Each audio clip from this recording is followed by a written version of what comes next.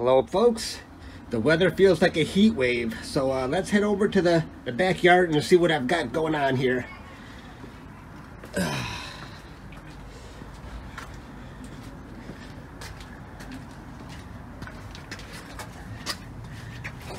Yeah, duck down.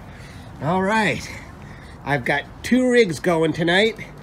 Got both my surveillance cameras going on the ground there, and I can't wait to get started. The only problem is the moon, where is it? Is at 72%. I'm not liking that, so we'll see how it goes.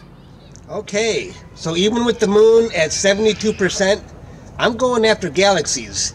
And what I noticed in the past is that I can actually do broadband even without my light pollution. When the moon is up to about 80%, then it really starts to impact the data. So today is the last day, maybe for a while, I'm going to be able to do broadband. But I am going after M101, the Pinwheel Galaxy, with my Explorer Scientific scope, and we'll see how it goes. I think right now, since the moon is so bright, I'm going to use red, the filter red, and HA. Those both have the best light pollution protection for imaging with the moon out. So we'll see how that goes. It's been a long time since I've done galaxies, so I don't even remember how to process broadband. It's been so long, but I'm hoping for the best. Alright, well, I'll see you guys later. I'm going to go inside. Okay, I just cleared out my guiding. Let's see it fresh after a dither. And right now the tote RMS is 0.58. If it stays in that range the rest of the night, 0.61, I can live with that. I don't have any problem with that. I'll easily get round stars with this kind of guiding. 0.66. Come on, don't go any higher. Of course, keep going higher. Nah, I think it's going to level off and stay in that range. Make me a liar. Okay, 0.7. Well, how high are you going to go? All right, 0.69. Here's the satellite. It's supposed to be clear all night, but you can see I've got clouds that look like they're going to come up from the south, from the west. I'm right here on the map, but they're probably going to break up before they reach me. At least I hope. And I've got 2 surveillance cameras out now. Oh, let's go to live view. Oops. And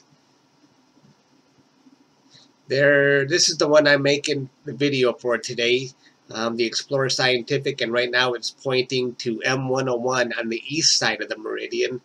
And it'll probably be there for a couple more hours before I have to do a meridian flip. And I'll be asleep by then, so I'll just hope for the best that everything goes automatic and smoothly. Alright, let's take a look at my capture session right now. Okay, so I had finished capturing the RGB data. I finished capturing the Optolong L-Pro data. And I use the L-Pro in place of a luminance filter to give me a little extra light pollution protection. And although the totals are all reset here, I captured a lot of subs because I capture a lot of subs because I'm only doing 30-second exposures for each of these. And that's because of my light pollution is so severe that I have to keep the exposures really short. Otherwise, I become overexposed. I get a lot of noise. My ADU goes through the roof, and I end up having a lot of files to stack. I'm easily gonna have over 1,000 files to stack when I'm done with this. That's the bad part about having to do short exposures. And for all of the L-Pro and the RGB data, for example, I'm doing gain 75, 15, and I don't like to go down to gain 0, even though that would let me go to a higher, longer exposure, at least a minute, because I get vertical banding, and it's hard for me to remove that vertical banding. Banding gets worse and worse the lower you go with gain, and it's really bad for me if I go down to gain 0. So 75 is the point I like to stay at. And right now I'm on the last legs of this nebula, and I'm capturing HA on it so I can highlight all the nebulas in the Pinwheel Galaxy. So we'll see how this is going to look. And let me show you another sub is going to finish. Let's take a look at guiding is still at 0.84. So this is what I'm looking at, say for example, red for M101, and you can sort of see the Pinwheel is not a bright galaxy. I think it's a tough one to work on, and I don't know if I'm going to have enough data. I'll probably finish with around 5 hours of L-Pro data and maybe a couple hours each of RGB. And then I don't know how much I'm going to capture for HA, and I hope something comes up. We'll see.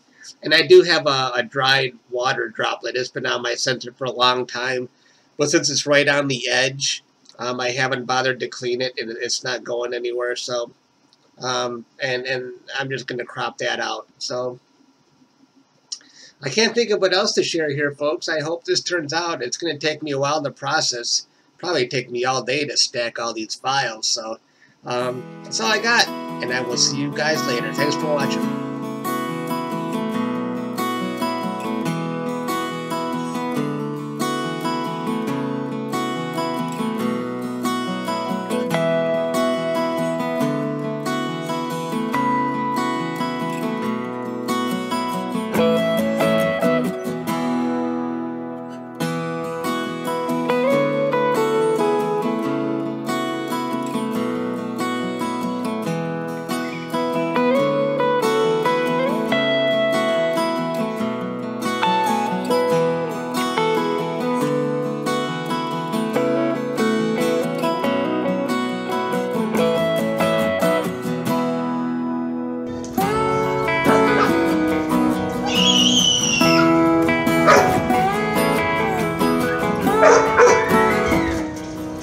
It looks like I had to reset all my totals. Well, I didn't have to. Something happened. I'm not sure what the